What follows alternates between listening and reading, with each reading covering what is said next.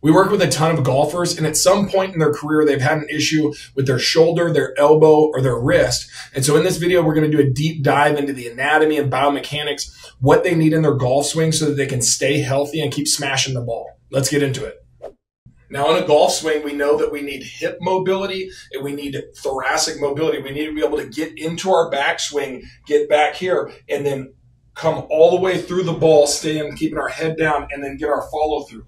A lot of that, I'm not a golf coach, but a lot of that has to do with thoracic mobility and it has to do with hip mobility. So we need internal and external rotation in the hips. And we also need to be able to rotate and get the shoulder blades down and back in our backswing and then follow through and get our shoulder blade down and back. So we're not taking that motion through our neck. We're not taking that motion through our low back, but then it can also translate too much pressure into our elbow, and I'm going to explain why. My name is Jonathan Rizika. We have 5 golf courses within a 10-mile radius, so we see a ton of golfers. And golf is really a technical sport, and so what we need the body to do, our golfers really want to dive in and understand what they need to get out of their body, where they need mobility, and where they need to do their stability work. We're going to talk about that in this video, what the anatomy really looks like and why they keep having these injuries that keep popping up. We've had golfers that had it over 12 years. Hit the subscribe button, hit that bell notification. We're going to be putting out content for golfers, the general population, but also a ton for golfers because we see it so much and we have such good success. Now, we've got to look at the body like a pulley system. So we have muscles that are connected with fascia. So we have the bottom of the foot connected to the calf, connected to the hamstrings, to the erectors, all the way up to the top of the forehead. And I'm going to show you a book view. This is called Anatomy Trains. It came out about 30 years ago where they really show you how we have 8 different tracts of tissue. This book's called Anatomy Trains. Instead of cutting off the plantar fascia and the Achilles perpendicular with the bone like this, they actually cut it off. They shaved it off of the bone, and they found that the plantar fascia and the calf were connected to each other, connected to the hamstring, to the erectors, all the way up to the top of the forehead. In this picture, they actually show it right on the body, and they show you where it comes up and where that slab of tissue is going to go. And so if we know that all of this is connected together, then we can treat the body like a pulley system, and that's how we get great outcomes for our clients. In this one, you can see an illustration of the bottom of the foot connected to the calf, all the way up to the hamstrings, the erectors, and the top of the forehead. And when our body is a pulley system, we are going to have weak links in that chain. And a lot of times we'll have weak links in the chain right here in the calf, sometimes in the hamstring, bottom of the foot, plantar fasciitis, but we can carry this over into the arm as well. This fascial line is the deep front arm line and then the deep back arm line. So we have tissue that's coming all the way across. And that's why when we treat this area and the elbow and the wrist, we're actually going to be working on the thoracic spine as well. We want this chain of tissue to be able to have some give into it so we don't end up having problems in that one area right around the elbow. That's just the weak link in the chain, but we have a pull all the way up here. After looking at that, think about the muscles as like my shirt. We have this chain of tissue. So I come up like this. If I have a pull right here on my shirt, then I'm constantly getting pressure up here where I'm starting to fray those threads. In the opposite way, if I have a bunched up tissue right here, it's pulling up. I'm constantly getting a pull down here at these threads. So what we want to do is loosen up those lines of tissue. And when we loosen up those lines of tissue, we don't have the weak link in the chain. And we'll talk about exactly how to do that in another video, but understanding what muscles are affected is what's really important.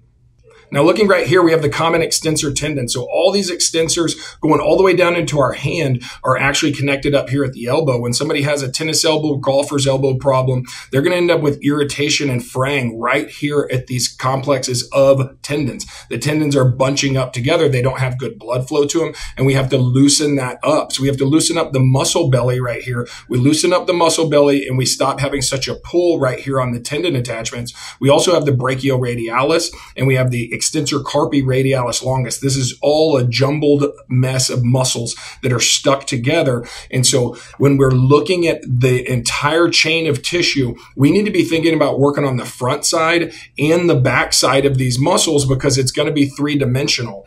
When we want to get more pressure and more hunkered down stress into the shoulder blades, we've got to look at these muscles. We have our mid trap, our low trap, we have our rhomboids, our rotator cuff muscles. All of this stuff needs to move together. We need to be using these muscles together. And if we increase mobility in this area and then put stability behind it, then we're going to put more of our stress here in the back and we take it out of the arm. Another really important thing to think about is, do you have problems with other parts of your arm? If you're having an elbow issue or a wrist issue on that side, have you had a previous history of having shoulder problems on that side? Most of our clients have. So we're going to look at all of the issues that you're having in that arm, and then we want to treat it bilaterally. When you're in a pain process, when you're having pain, you're having inflammation kick up, we want to loosen up 80% on the side that's affected, but then 20% on the other side. And we really hunger in this proximal area. Are we loosening up those muscles, and are we using them effectively to take stress off of the chain, the area in the chain that's really irritated?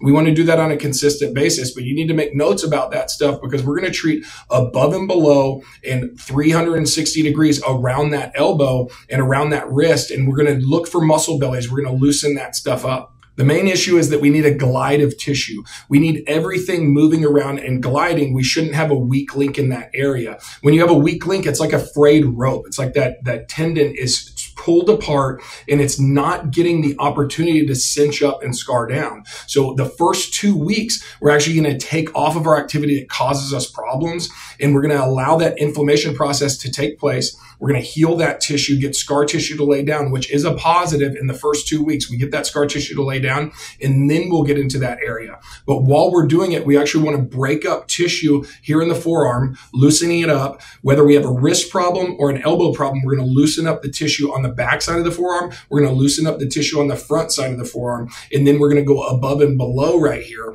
We have another video that we're going to post on exactly how we do that stuff, but we got to understand the anatomy and what we're trying to get out of it so that you can get long-term outcomes from your intervention. After the first 2 weeks and you've gotten that mobility, you're moving around, you're not having pain, we've got to be thinking about, are we using all the muscles that we're supposed to use to get us through our full golf swing? So are we getting all the thoracic mobility and movement through our thoracic spine to take stress off that area? And then do we have stability between the shoulder blades? Are we doing exercises? On the channel, we have plenty of videos on exactly how we activate those muscles. So we should be doing exercises for our shoulder blades, for shoulder blade stability, but then we got to move down into the hips. If you need a video on exactly what we do for the hips, then make a comment, let us know. We'll put together a video on how we do hip mobility and what our warm-ups are with our golfers and how they get these good results, because they are working on a consistent basis. They golf so much that they've got to work on mobility and stability in the hips and the thoracic spine and do it consistently.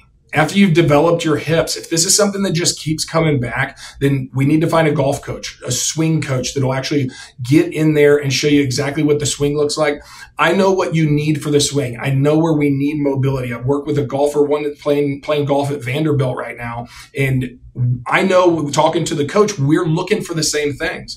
We are looking for that mobility through the thoracic spine, stability through the shoulder blades, and then that hip drive. But developing the hip mobility, developing stability and hip drive behind it, those are really important components that you work with a physical therapist, a personal trainer, or your own routine by using the resources that you have, learning from people and developing those areas, but then getting with a really solid golf coach and swing coach that can show you how to utilize those muscles within your swing. That's going to be really important. Make sure you hit the subscribe button, hit the bell icon so you don't miss out on the videos on exactly how we attack these injuries, how we fix them for people, and make sure that you check the video on the screen where it's going to go through exactly what we do for upper extremity injuries. I'll see you in the next video. Get mobile and stay active.